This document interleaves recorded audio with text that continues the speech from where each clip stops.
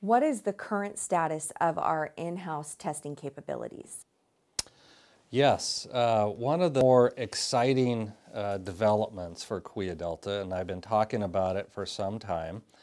So a couple weeks ago, we secured test samples, test kits that run on a platform we call BD Max.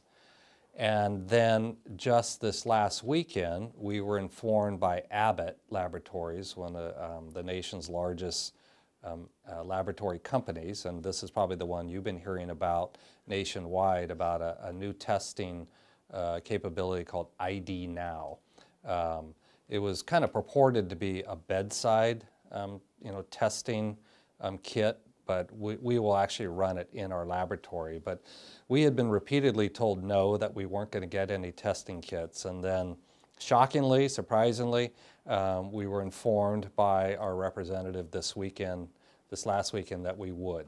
So we have now actually received testing kits from both BD Max and Abbott. We actually, from BD Max, we received 360 tests this week, and then from Abbott, we received 960 tests. We also now have 13,000 nasal swabs. That was a concern about a week ago, but we got a very large shipment that came in. So we use that swab, and we use saline solution to then put it in a test tube and run it in one of the analyzers. So we now have quite extensive in-house testing capability.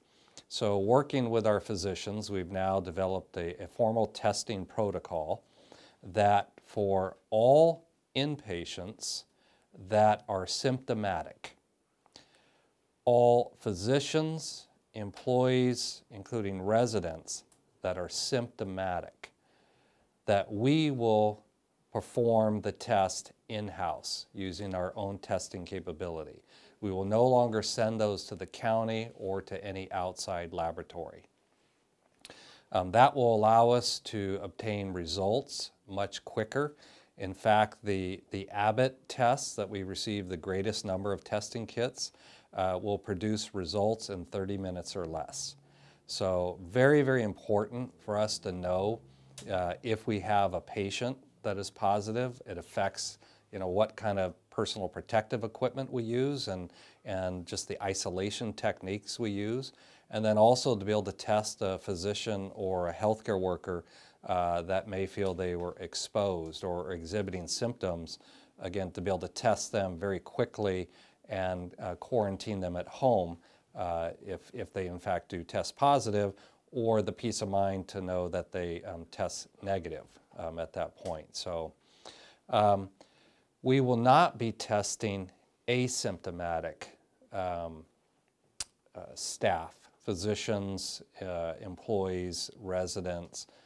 We will not test them if they're asymptomatic, just for the peace of mind, but that is why we are asking everybody to wear a mask, just in case they are infected but are asymptomatic. So we will only use the in-house testing on those populations that are in fact symptomatic. With respect to the public, we will continue to collect specimens on them for every patient that, every person that is symptomatic out there in the community.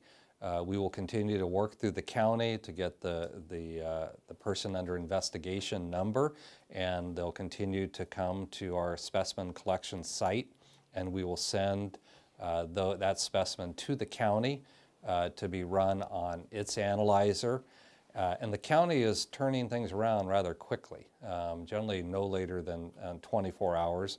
But the fact that we're going to take quite a bit of the burden off of them by doing this in-house testing should help the county with their throughput as well. So really kind of a win-win for our hospital and for the county as well.